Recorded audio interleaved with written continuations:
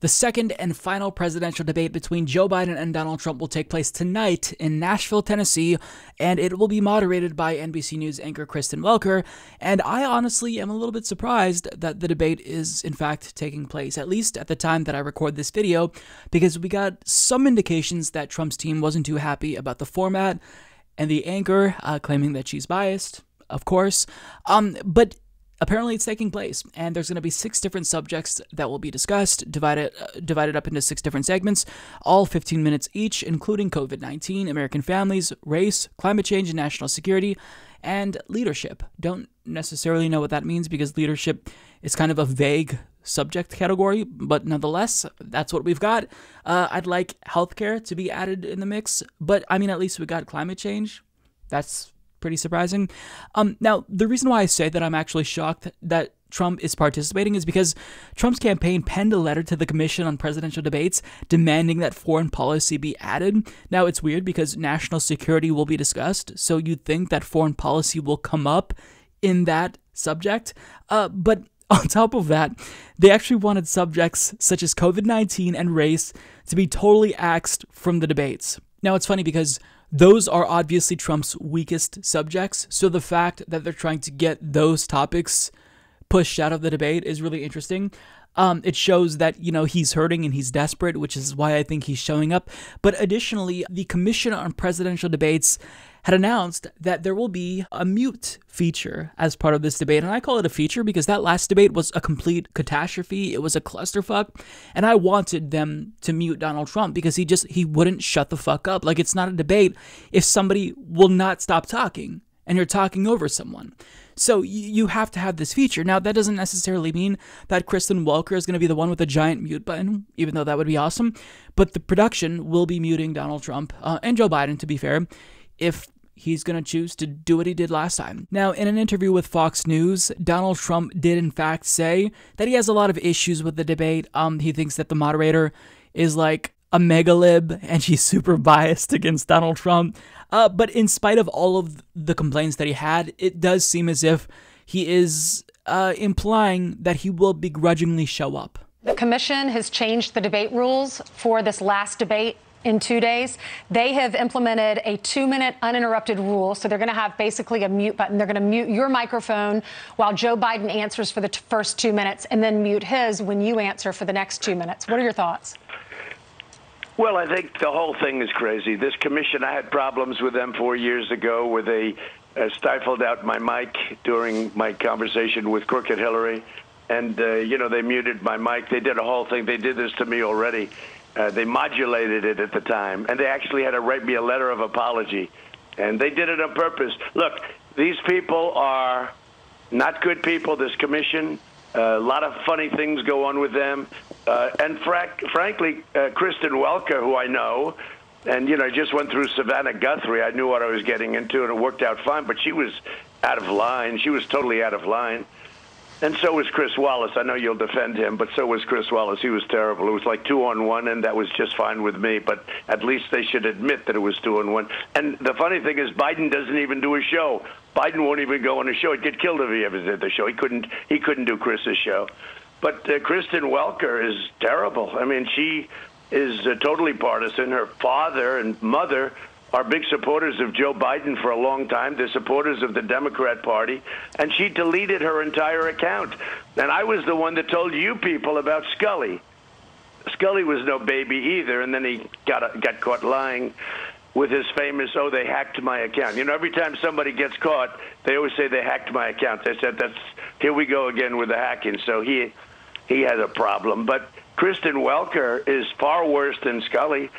But I do it anyway. I do it anyway. But this is the way it is. It's so set up. So he doesn't like that they're adding a mute button. He doesn't like the moderator, but he's still showing up. So that tells you that he knows he's in trouble. He knows that really this debate is his last chance to try to turn things around. And it might be too late because millions of people have already voted. So, there's only so much that you can do. You've ran a terrible campaign this time. And if I were him, I would certainly show up. But, he's got to change his strategy. Now, he's been kind of indicating that he thinks he did a good job. Now, I think that most of this is just like bluster because he shared like a couple of unscientific polls on Twitter that certain networks posted that show he won the debate, but overall scientific polls showed that Joe Biden won the debate. But putting all of that aside, like, Joe Biden got a post-debate polling bump. So that last debate was a disaster. So if he honestly believes that he won that last debate and he shows up to this debate not changing his strategy at all, I mean, I don't even know what to say. But we did get a little bit of an indication that he will in fact be changing his strategy, and he won't be interrupting as much, because I think he realized he turned off too many people with that last debate. So he may change his strategy, but we'll see. But in terms of what we can expect at tonight's debate, here's the thing. Trump has a window to change the trajectory of this election that is closing rapidly, if it isn't already closed. At least if the polls are correct. Like, nationally, Joe Biden is polling well ahead of Donald Trump outside of the margin of error. So Joe Biden is most likely going to win the popular vote, but what it will come down to are the key battleground states, which are a little bit tighter. So here's the thing. A lot of people have already casted their votes, and unfortunately for Donald Trump, there are less undecided voters this time than there were in 2016. Having said that, though, I don't think that this election is over. I think that there still can be something that could happen that Trump can do, or Biden could do, or not do, that changes this race. But it's tough. And, statistically, it's very unlikely that this will be the case.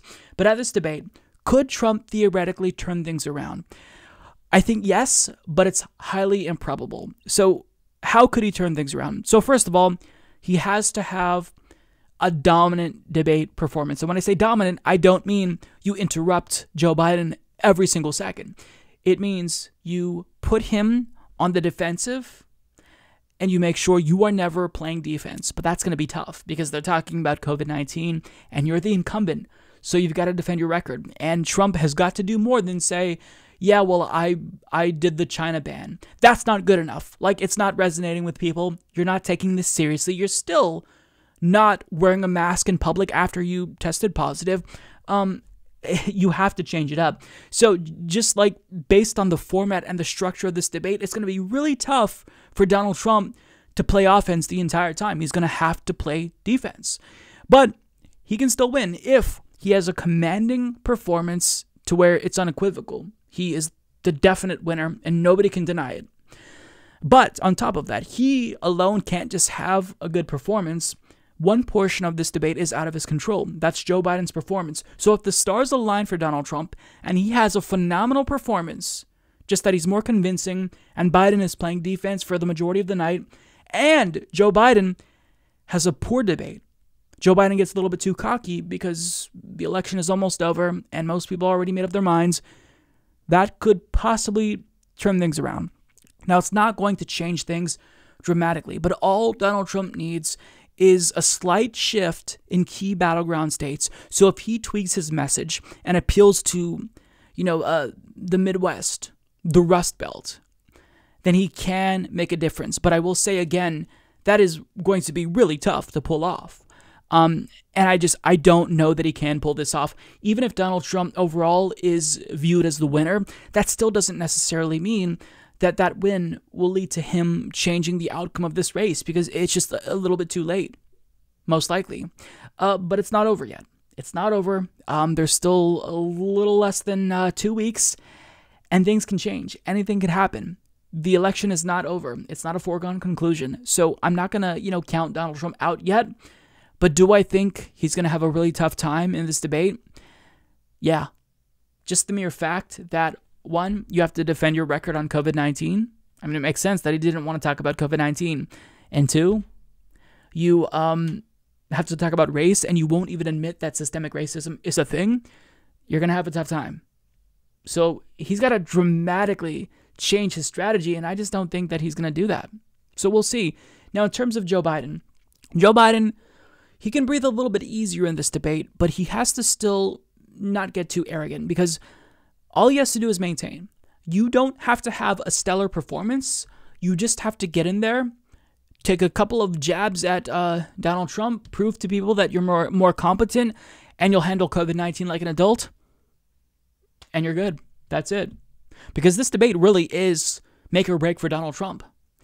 Again, the stars have to align. He has to have a phenomenal performance. He can't just like marginally win and, you know, people slightly think that maybe Trump did better and something Biden did better. Like, it has to be a huge success for Donald Trump. Otherwise, you're not going to change the trajectory of this race. And that's what you care about. Like, at this point, it doesn't matter who wins the debate, but each candidate has to make sure that they do something to actually move the needle in their direction. And for Trump, he's got to move the needle a lot. And that's just, again, at this point in time in the race, that's just so hard to do. So I am going to expect Donald Trump to do a shitty job. And I say that because he's under so much pressure. Like, just from a human standpoint, he might huff and puff and, you know, appear really overconfident all the time. But deep down, like, this is a human being who has insecurities, who knows that he has to perform. Despite what he says and how good he thinks he performed at that last debate, he knows this is his one chance, his one final chance to make his case. And every single time he was given the microphone in the past, had a chance to prove himself, he face planted. So he knows this is it. It's do or die. That is a lot of pressure. That's a lot of pressure, especially if you care about your legacy and optics more than anything. And, you know, you would be embarrassed by being a one-term president, as if that's like an embarrassing thing. But like that's the way that he thinks. But Trump knows everything is riding on this. I mean, if you can't perform well at this debate and perform exceptionally well, I don't know that we're going to get one last-minute October surprise that changes this race. So, I mean, all eyes are on Donald Trump, because what he does or doesn't do can really change things. If he just like went on that stage and acted like a grown-up, didn't insult Joe Biden, didn't focus on, you know, these narrow issues that really only appeal to his own base, he could maybe move the needle a little bit. But again, this is such a tricky position to be in. Like, if I'm in this election, I'm not going to call it yet, but I would want to be in Joe Biden's position rather than Donald Trump's position. So I am expecting Donald Trump to not perform up to what he needs to perform at. Like, will he do at least as well as he did in the Republican primaries, where I thought he had pretty solid performances? It's possible, but he really is just so out of touch and in his own bubble and surrounded by yes men that I don't know that he's gonna have it in him. So we'll see. Look, maybe it'll be entertaining at least, but that last debate was just soul crushing. So at least the one thing that I want, my minimum expectations, is that this doesn't feel like a dumpster fire, but I think that it probably will be a dumpster fire. So whatever, we'll watch it, and then I will have my post-debate breakdown, as I usually do, ready at 8 a.m. Pacific time. So definitely stay tuned, because I'll share my thoughts, and we'll see if my expectations actually played out. Mike is the worst progressive on YouTube. Please don't subscribe to him or become a patron. David Dole is so much better. Trust me, folks, he's doing a great job. He really is, okay?